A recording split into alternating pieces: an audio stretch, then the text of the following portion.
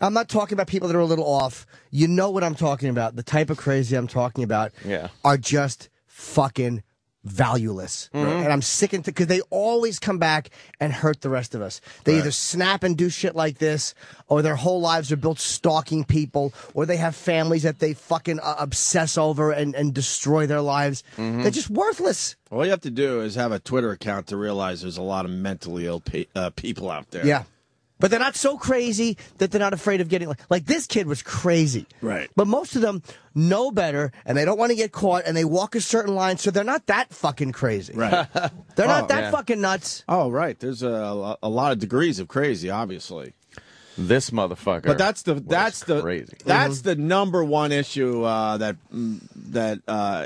is playing out here. This guy was fucking nuts. Fucking nuts. And I honestly believe, and it's terrible, but this is the truth.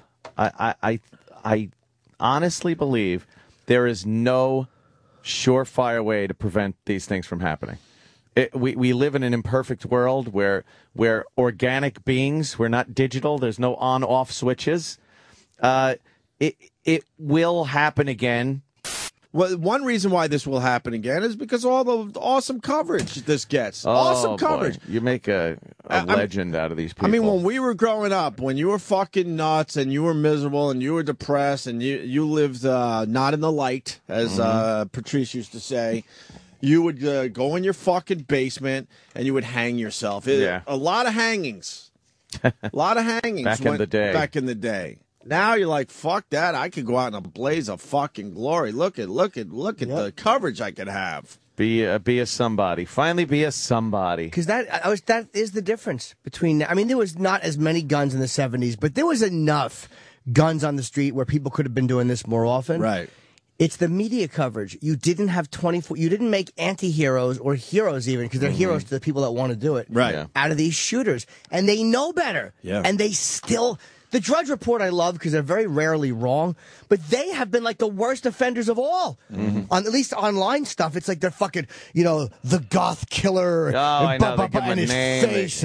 What the fuck are you guys doing? You know better. Yeah. Because they're asking questions like, what is different? Well, I mean, 24-hour news certainly helps this shit along. But they'll all go up there and make believe, we're just giving you the news. Yeah. As they throw a 3-year-old in front of their cameras. Yeah, that was a little much right there. What kind of teacher was... Who was it? It was shown on CNN, but they said it wasn't a CNN reporter who asked her, but of course they still showed it. Was some woman asking this little kid questions about... the little girl was describing the carnage inside the fucking building. And she was actually... I think it was a girl. She was describing it pretty... matter-of-factly. She might have still been in shock. Right. Of course. And the fucking lady goes, well, now were kids screaming for their mothers to come and get them? Holy Jesus. And it's like, I would like to take a wrench and knock this reporter's fucking... Of course. That's news? Of course, because you fucking vulture? They don't even have enough confidence, these all news channels, all of them. They got to make sure it really fucking hurts, I guess. Trust me. We all get this. We all get it.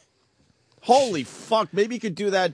Maybe you could do it with some other stories because you're not really sure where someone's head is at. But on this one, we all fucking get it. Even if the kid is like very matter-of-factly answering these questions, you don't know what the reasoning is. The kid should be like debriefed by a fucking shrink or at least their parents before some reporter comes up and starts fucking asking them questions that you don't know if it's going to be damaging in the future to approach a kid like that. And then, assholes. I was watching all of them, so I'm not pointing, particular fingers. Somewhere around Saturday afternoon, they went with the somber music in and out. Oh, I saw that, yeah. Because that punches up the sadness a little more, too, right? Need that. You really do need that because we need to be even sadder about it. Because they're not sure we're really hurting by this news and this story. You just can't even fucking imagine what the hell kind of lunatic it takes to look at those kids and do that.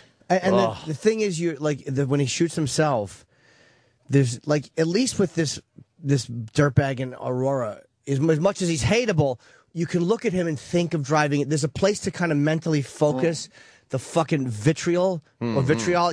There's nobody here because he's dead. Yeah, which is almost. But you know what I would do? I would drag that asshole out of the courtroom in Aurora. You know, he gets to go into the courtroom every 2 months or so. I would drag him out onto the street and go, guess what? We're taking it out of you. Sorry. You did this as well. We're killing you today. What?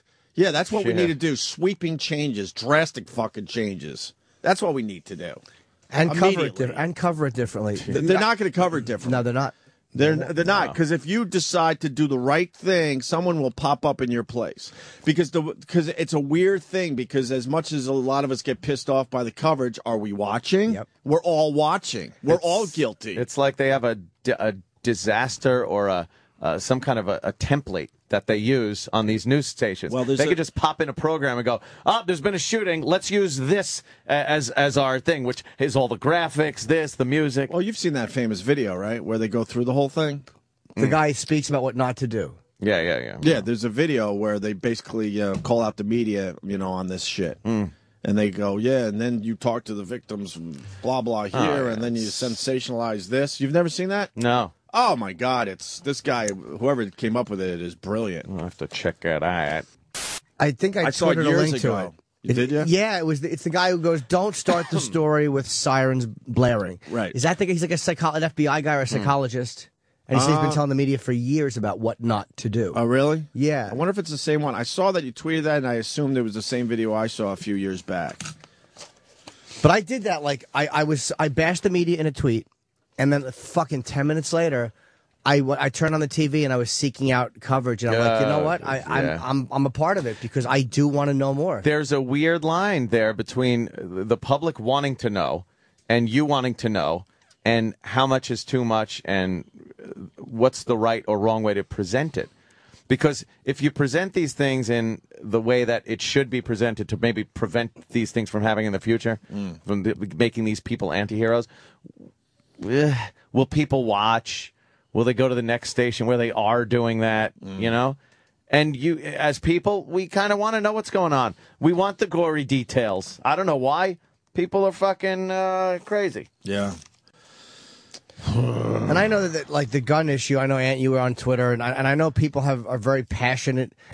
And yeah, I do think that some guns are a part of it, but it's not. The ultimate problem is fucking mental illness. Yeah. That is the real, because even with guns, if you put enough guns, I'm not going to go shoot innocent children. Right. It's fucking mental illness and the way these fucking burdens are handled.